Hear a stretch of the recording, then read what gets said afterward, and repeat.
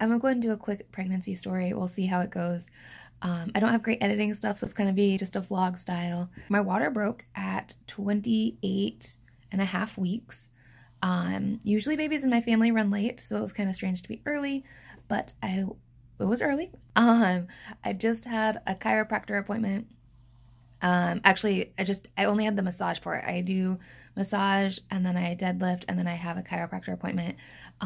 Tuesday I did lift, so it's kind of fun because that Tuesday, 24 hours before my water broke, I deadlifted still. So that's fun. But then Wednesday I had my massage and right afterwards my water breaks. I am standing up from the bed and I'm like, oh, okay. And I got up a little bit more. I was like, okay, more, it's just coming. And so I put on my dress without my leggings underneath. It's a fairly short dress without leggings underneath, but I was leaking like a massive amount of fluid and dripping all over the floor. And so I sing it. I'm like, do you guys have a towel? Kind of from the back corner. Or 2 towels. And so I grabbed a couple towels and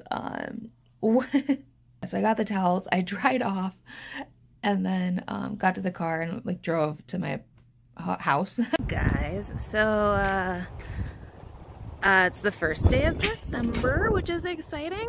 But I just got out of my car. I'm pretty sure my dress is like half on because my water just broke. So, or I guess it's still breaking as I'm walking, so that's fun. Just had a chiropractor appointment and massage, and as I was sitting up, I was like, oh! And it just kept coming. So, anyways, getting ready to go back to the hospital. 28 weeks, and it's Wednesday, so it's and a half. So when I got there, I was 4 centimeters dilated. Hey, so I'm came in with my water broke. I was at 4 centimeters, so that's exciting. Started knew I was like already dilated a week and a half ago, so I didn't know how far I'd be today. But yeah, super excited. My husband's grabbing the birth plan. My brain's like, I don't know what I want, but it's all typed up, so it's good. Yeah, I guess we're just here.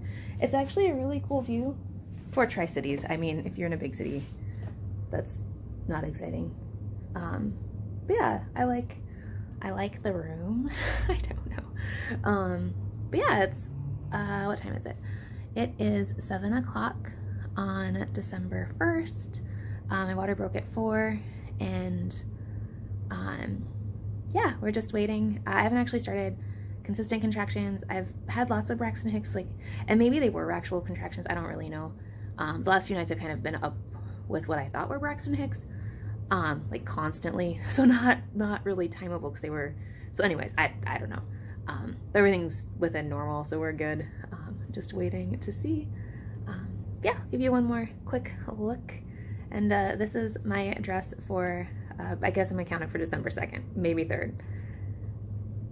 And I'm probably gonna be wearing like robes from then on. Yeah, I will see you guys later. And then I also, like, we'd hoped to get my Botox done before, didn't happen, so I did have kind of migraines throughout. And then also I was throwing up. I've been throwing up kind of like every 3 days leading up to it. And I was pretty nauseous during, and then I did throw up quite a lot during, and so I got to 5 centimeters, and I was like, I am having migraines in between contractions. Like, I was doing fine up until that, breathing fine, but just having no downtime to like breathe without being in pain, without migraines, without nausea. I did do the epidural, and that's my thing was kind of like, if I'm going in with migraines, I'm gonna probably be like, give me the epidural. If there's no migraines and it's fine and I'm breathing well, then my goal is to not, but that wasn't the situation at all. So I did the epidural, and it was great. Actually, I hadn't slept in days consistently because I'd been waking up with migraines, been waking up and needing to use the restroom, been waking up from kicks and punches and all the things, right? And so I hadn't slept well for a long time. So the epidural, actually, I got like 3 hours of sleep before pushing. Pushing was super quick. My doctor, so my mom went into really quick labor too. Like, she was 9 centimeters dilated before she even went to the hospital for me. And so like, so it's kind of a thing that might run in our family. I don't know. But But yeah, so we see the doctor like running into the building. We're like, oh, we guess it's closer than we thought. And so it was about 20, probably 20 to 30 minutes of pushing, so not that much. But I did rip, so that I have a tear, so I'm pretty sore after that. But yeah, it was a quick delivery. I think strangely, the delivery was the easiest part for me. The aftercare has been kind of not great. But it's quicker than I thought it would be. I thought I was prepared for weeks, just like not doing anything. I'm doing more than I thought I'd be able to after just a couple days, so that's good. I'm still pretty sore, still sitting a lot. Lots of pregnancy or delivery is like trauma on the body, so it does take healing. I'm still getting used to that idea of just like not.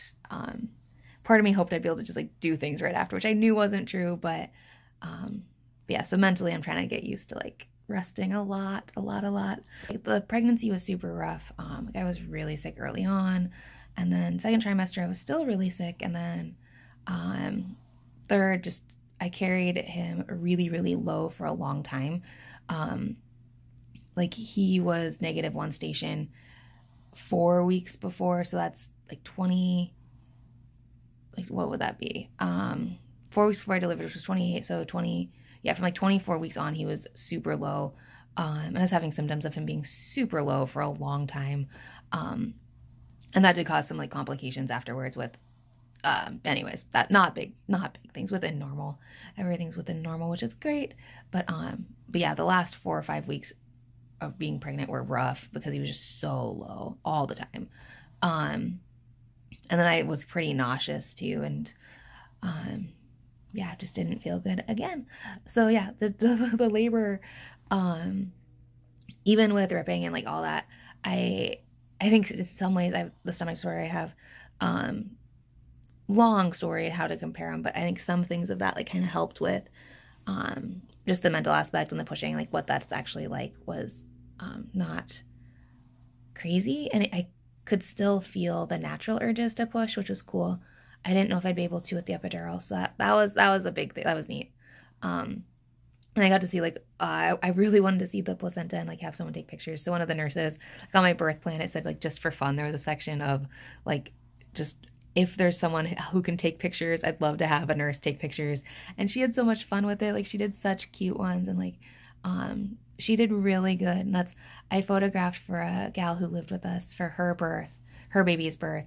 And I loved doing it. It was just such a neat thing to like have those photos for her. And yeah, so that was really special. And I'm really excited about that. And overall, it was good. I think the biggest thing really was the recovery, which is what I was most worried about just for me and like how I handle pain is, yeah, wasn't excited about that. And I think another goal too, like I'd wanted to deliver on my side, to reduce the tearing, but I was way more comfortable on my back at the time of, and it was going well, and so we just stuck with it. But yeah, he was born. So I did a video on the name. You can go check that out, and I will chat with you guys later. Thanks so much. Bye.